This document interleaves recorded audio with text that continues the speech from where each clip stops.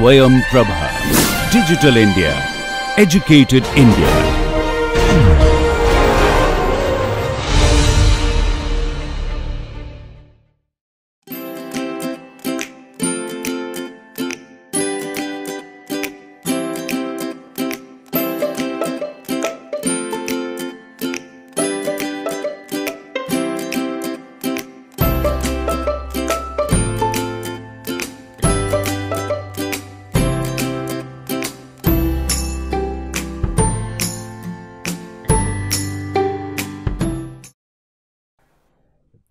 Welcome everyone. We will now start a new topic. This is Module 9, Lecture 44, and we're starting a new topic called Microbial Metabolism. So we're going to look at how microbes are able to derive energy from various electron donors and acceptors. This particular topic is divided into 3 parts, so we'll start with part 1 here. So let's take a look at what we mean by metabolism. So metabolism has 2 parts to it, catabolism and anabolic reactions or anabolism. So here we have our substrates. We know that substrates are food for the bacteria, and they take up these substrates. So when an organism takes up a particular food or a substrate, that substrate has to be broken down. These are macromolecules. They are polymers, they are biological polymers, they are macromolecules. They have to be broken down first into their monomeric units. So this process of breaking down large molecules into monomeric units is an energy releasing reaction. So we call them, these are catabolic reactions as shown in the figure over here. Energy is released and therefore they're called exergonic reactions. Now this energy that is released in catabolic reactions is trapped in the form of ATP. So that's why we say ATP is the cell's currency of energy. So this energy that is released, it first can be trapped. In the case of prokaryotes, it is trapped in the form of proton motive force, which is then converted to ATP. Now it's not just sufficient for us to take in food and derive energy from it. We are just like bacteria in that sense, okay? We do take in food, we do break it down into monomeric units, we do get energy released from these catabolic reactions. All of that is common to us as well as the bacteria. What we also need, and so do the bacteria, is that we need to create new biomass, whether that new biomass is for repairing whatever has gone bad or wrong, and it can be for reproduction. So in either case, new biomass has to be generated, and that is done in anabolic reactions. Now anabolic reactions consume energy, where the monomeric units that are generated in catabolic reactions are then put together again into new macromolecules. Now these new macromolecules will replace damaged ones, or they will be used for reproducing and creating new biomass, new cells, and so on. So catabolic reactions by definition are energy releasing and energy generating, and that is the source of ATP. So here is ATP generation. This ATP is then utilized in anabolic reactions to go from monomeric units to polymeric units. Like I said, breaking down is necessary to obtain mass and energy for reproduction, growth, and maintenance, and anabolic reactions are used for building new biomass from the monomeric units that were generated in the catabolic reactions. So these are the two together. Metabolism is the combination of catabolic reactions and anabolic reactions. The two together is the metabolism of a particular organism. Now different organisms obtain their energy in different ways. The food is different, okay? So all organisms do not eat the same food, they do not utilize it in the same way, and we're going to look at how different organisms derive energy from different substrates. So we use the word substrate, we stop using the word food, and when we talk about bacteria, we generally talk in terms of substrate. I've already mentioned that food is really nutrients, and these nutrients are of two types. This is a little bit of a repeat of what I have mentioned in the past, but it's important enough for us to keep it in mind, and therefore it's been repeated here to some extent. So here we have macronutrients and micronutrients. Earlier I had defined the big six. So the big six are carbon, hydrogen, oxygen, nitrogen, phosphorus and sulfur. These are the 6 elements that are required in more, and they constitute more than 1% of the dry mass of the organism.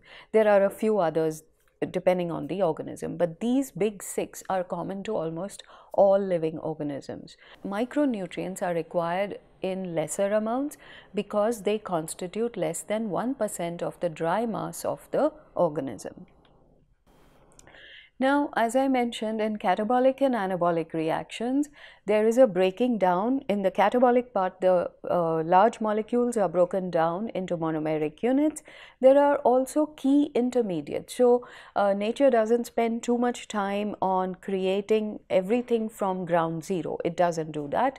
There are key intermediates that are involved in both catabolic as well as anabolic reactions. So, they don't have to go down to CO2 all the time. These key intermediates are directly taken into the anabolic reactions after they are being generated in catabolic reactions.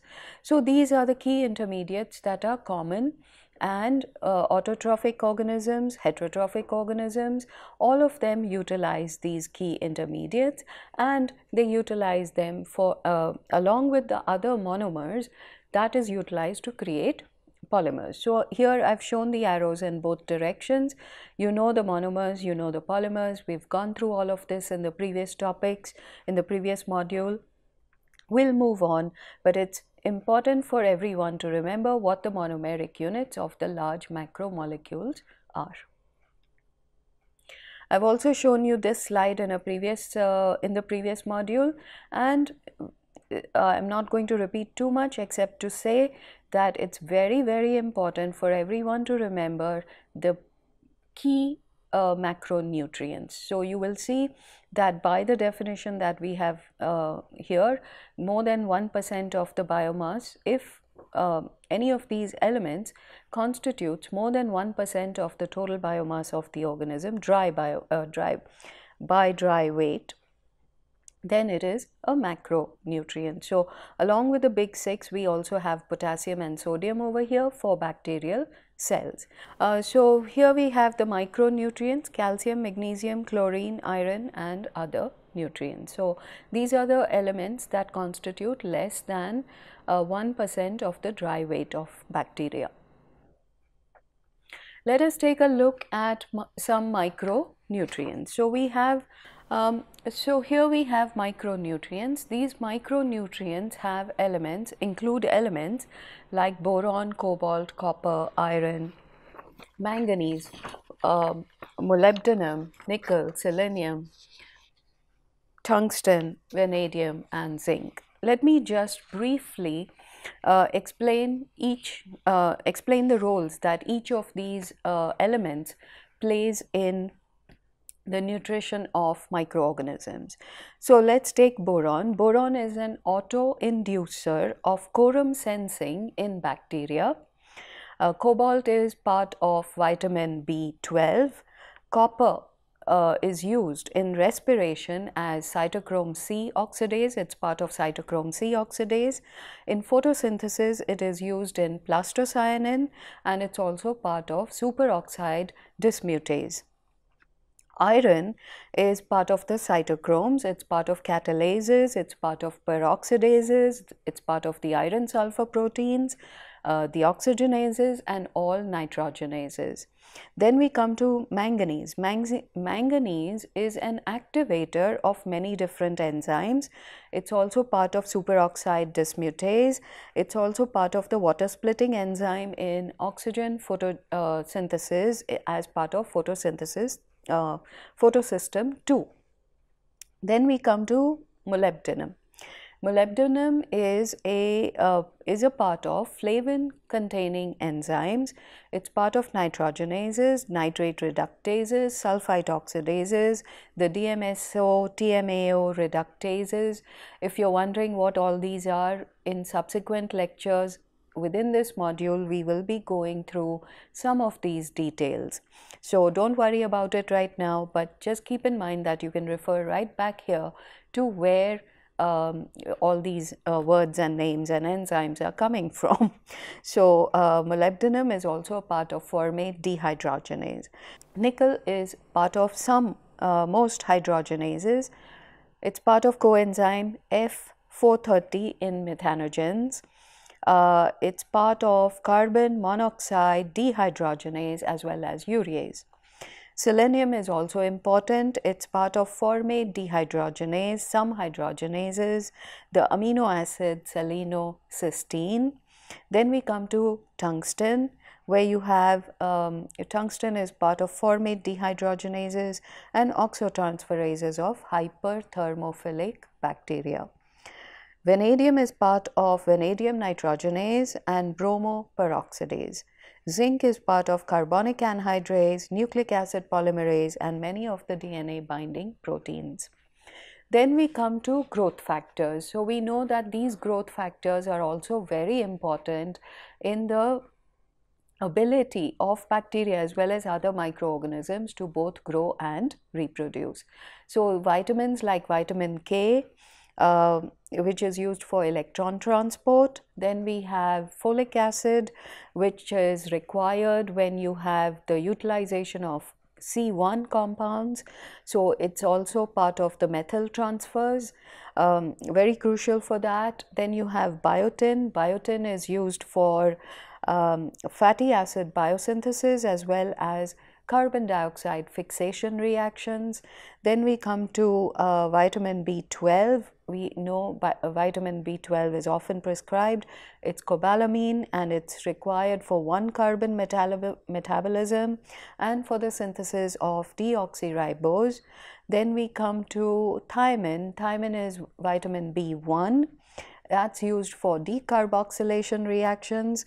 Vitamin B6 is pyridoxal, and that is used for amino acid and keto acid transformations. Nicotinic acid is a precursor for NAD+, and we will be seeing a lot about NAD+ in the subsequent lectures. Then we come to riboflavin, which is a precursor for FMN and FAD. And we have pantothenic acid, which is a precursor for coenzyme A. Again, that's a very important growth factor. And then we have lipoic acid, which is used in the decarboxylation of pyruvate and alpha ketoglutarate. Okay, so these are some of the most important micronutrients. You can see how important they are, even though they are required in extremely small amounts. Now, it's also important to remember that all micronutrients and all growth factors are not needed by all microorganisms. Some organisms are capable of producing their own growth factors, while other organisms produce different growth factors. So there are various differences between the organisms in terms of both their need and their ability to create their own vitamins and so on. Let's now come to another aspect, and that is energy. So how does the organism derive energy? What is the form of this energy? So let's revise something that you already know, and that is, what is energy? Energy is the ability to do work. We measure it in units of kilojoules. In the older textbooks, you will find kilocalories. You know how to convert kilocalories to kilojoules. Gibbs free energy, G, which is abbreviated as G, is the energy released that is available for doing useful work. So we have delta G 0 dash.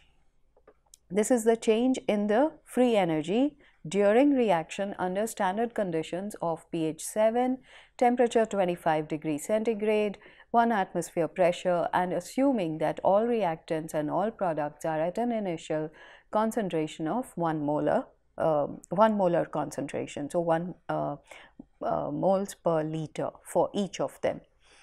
If the value of delta G0 dash is negative, it means that the reaction will proceed with release of energy. So we call it an exergonic reaction. If the value is positive, it means an external input of energy will be required and the reaction is endergonic. Okay. So remember, catabolic reactions are exergonic, anabolic reactions are endergonic reactions. In terms of determining delta G0 or delta G0 for any reaction, you need to know the free energies of formation for all the reactants and products. So GF is the free energy of formation for any compound. For elements, we assume that the delta G0F is 0. So given this information, you can refer to any standard chemistry textbook and you might be able to find these values and calculate delta G0 dash for any given reaction. So here we have some values for the various compounds that we encounter in microbiology all the time. Okay, so you can see the values, they're all shown over here. We have water, carbon dioxide. You can see for the elements hydrogen gas and oxygen gas, it's 0. All the others have negative delta G values of formation. And this will be important in subsequent parts of this topic. Before we go too far, let's also take a look at what is required to make a reaction happen. So you have your reactants. So if you have reactants A and B, these reactants are at a particular energy level. They have their delta G0 for the formation of these reactants, these compounds. Now the reaction that we are looking at, we want to look at AB is a compound, it's a single compound. Let us assume it's glucose. Okay, now glucose has to be converted to CO2 and water. So it's being converted into A and B. So AB is the initial compound, it's being converted to two different products.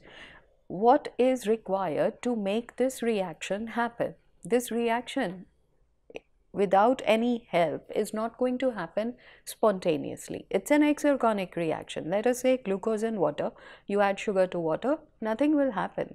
It's the delta G0 of the reaction of glucose and oxygen in water is not going to go to CO2 and water directly.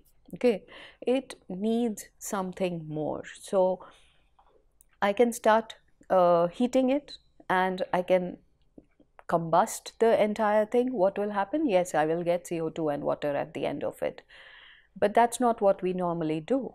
So that is the activation energy required to make the reaction happen and then get some energy out of it. So delta G0 is one part of the story and the activation energy is a whole different part of this, whole different part of what is required to make the reaction happen. So this is the additional energy required to push this reaction to make it happen. It doesn't happen spontaneously. It's not a spontaneous reaction. Now, how does the body of human beings or of bacteria derive energy from glucose, oxygen and convert it to CO2 and water? That happens. It's a biologically mediated reaction. It's an enzyme mediated reaction, both for the bacteria as well as for human beings. And what do these enzymes do? So for the bacteria as well as for human beings, these enzymes serve two purposes. They reduce the activation energy required to make the reaction proceed. So without the enzyme, you can see the activation energy that is required. I've already mentioned to you, you can add sugar to water, leave it for weeks, months, years. If you add no enzyme, no catalyst, even though the delta G value of the reaction is negative, it will never happen. It's not spontaneous. It's exergonic but not spontaneous. So to make it happen, you need a catalyst, and you can either increase the activation, you can either provide activation energy to get it over this barrier. that's the activation energy to activate the reaction. That's one part of the reaction. And the second thing is you can use an enzyme. So that is what our body does. That is what the body of the bacteria do. They have the enzymes to convert glucose and oxygen in a series of biochemical reactions until the end point is CO2 and water. So that is what these enzymes do. They reduce the amount of activation energy required to make the reaction happen, and thereby they also increase the rate of reaction. So like I said, we know that when we're feeling tired, we take some sugary beverage. So whether it's tea or coffee or some other beverage, we know that the sugar in it is helping us to get over the slump. So that is an energy releasing reaction. We are all aware of it. We may not be conscious of all these details, but we all know that if I take something which has sugar in it, I will get an immediate boost in terms of my energy level, right? So these are the same things, same reactions that are happening. Now the rate of reaction is not something you can derive from the delta G or the G values. And we will come to more about these issues later. The delta G value simply tells you how much energy can be derived from that reaction. The rate of reaction is a whole nother story. We are not going to go there. Okay, now let's focus on the enzymes to a greater extent, because they are the crux of all biochemical reactions. You will find that, in fact, I don't know any example of any biochemical reaction which is not mediated by enzymes. They are all mediated by very specific enzymes. And I remember way back there used to be the enzyme substrate reactions used to be called lock and key theory, because just like a specific key will fit into only one lock, in the same way a specific combination of substrate and enzyme is the only one that will work and allow the reaction to proceed. So the level of specificity of these enzymes is extremely high. So enzymes, as we know, are biological catalysts. The reaction rates are 10 to the power 8 to 10 to the power 20 times higher than the reaction that may happen without these enzymes. And I can tell you for sure that many of these reactions will not happen at all.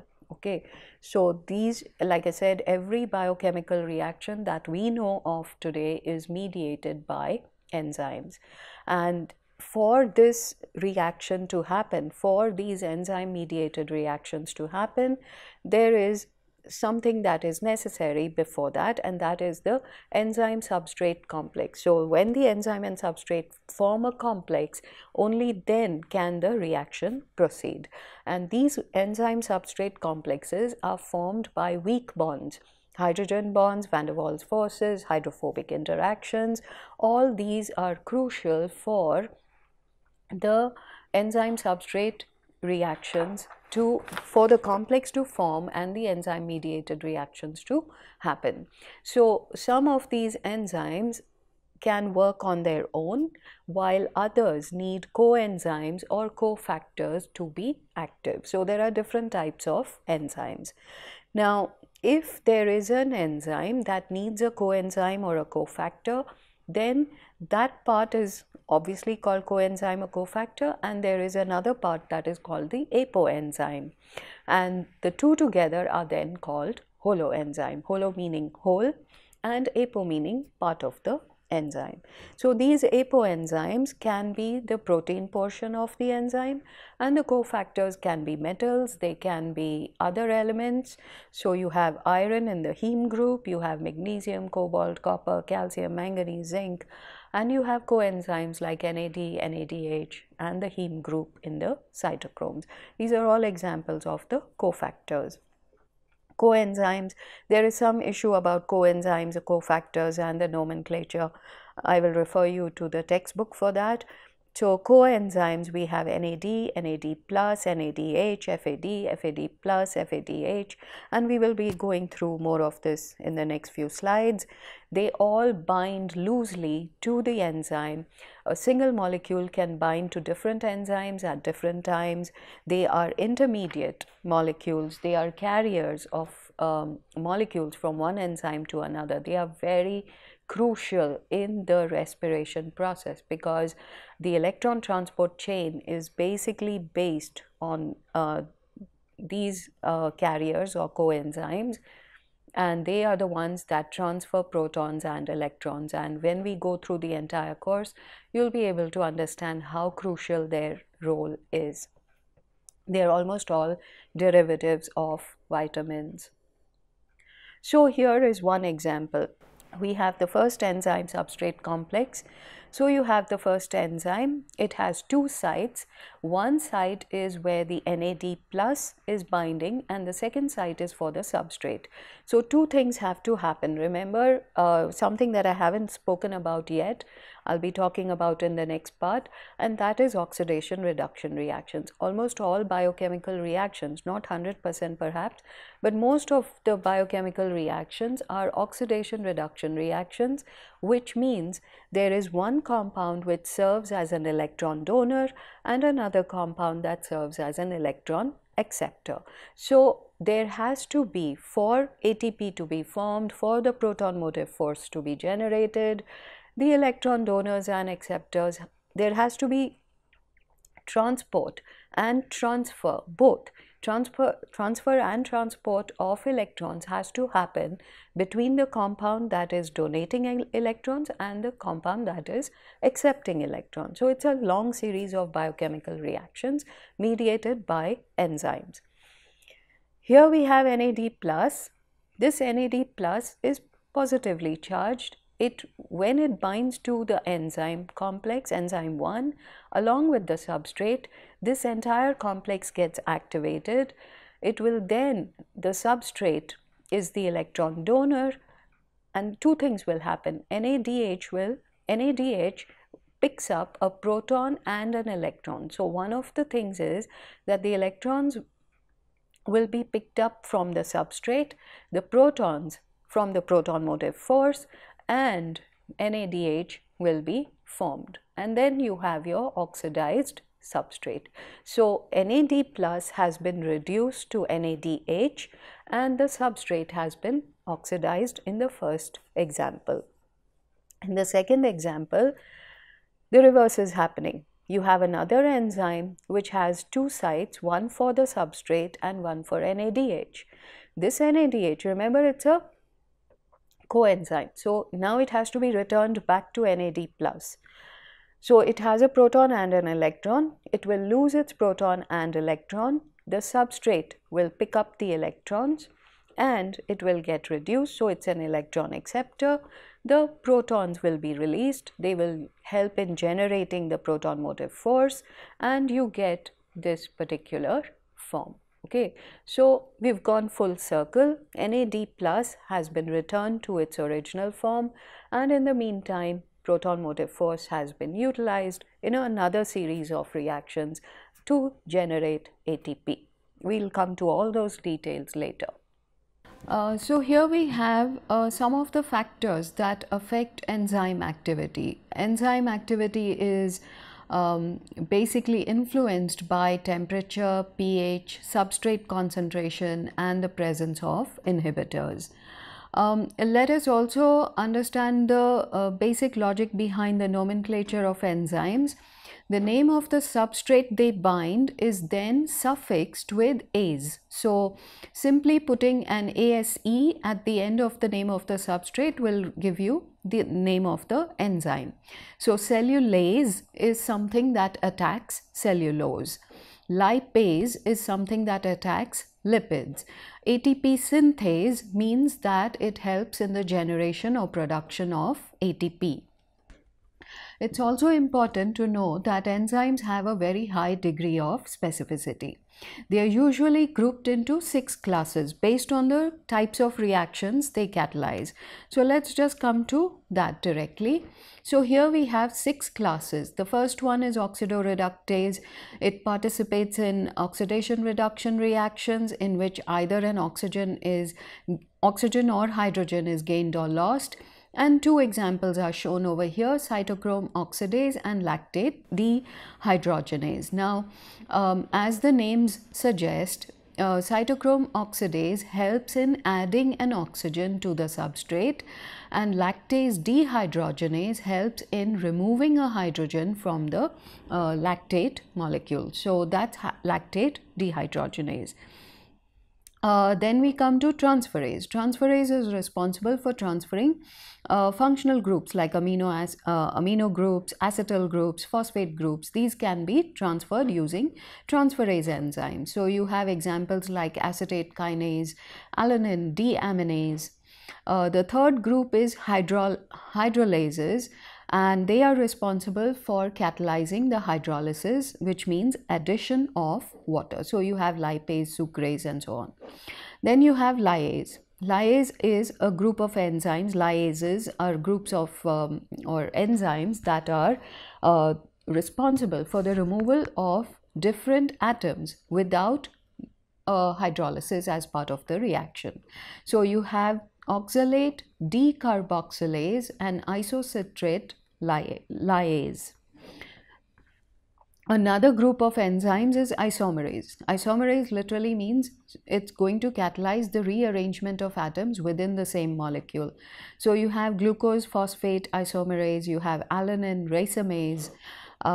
Then you have the last one, which is ligase. Ligase means joining of two molecules using energy derived from the breakdown of ATP. So you have acetyl CoA synthase and DNA ligase. These are some of the enzyme groups that are responsible for most of the enzyme mediated reactions. Then we come to flavoproteins. Now, flavoproteins are proteins that contain derivatives of riboflavin, which is vitamin B2. These flavoproteins are capable of accepting and donating both protons and electrons, and I am referring you to the textbook again to see the structure of the compound and how and why protons and electrons can be accepted or donated. And these are all very crucial because the entire electron transport chain depends on these carriers of protons and electrons for making, for basically transferring electrons all the way from the substrate to the terminal electron acceptor, and in the process generating ATP. So these are crucial carriers. Then we come to the cytochromes. Cytochromes are iron containing porphyrin rings. So you can see the iron at the center of this porphyrin ring, and this is the porphyrin ring which has nitrogens at 4 points at which it is bound to iron, and this is a schematic again from Wikipedia, yes. And you have the fact that these cytochromes can accept and donate electrons only. They do not do anything with protons. So these are two different types of carriers, and they are both very crucial because one set of them can both accept protons and electrons, and the other one only electrons. That brings me to the end of part 1, and we will go with some of the other parts of this topic in the next part.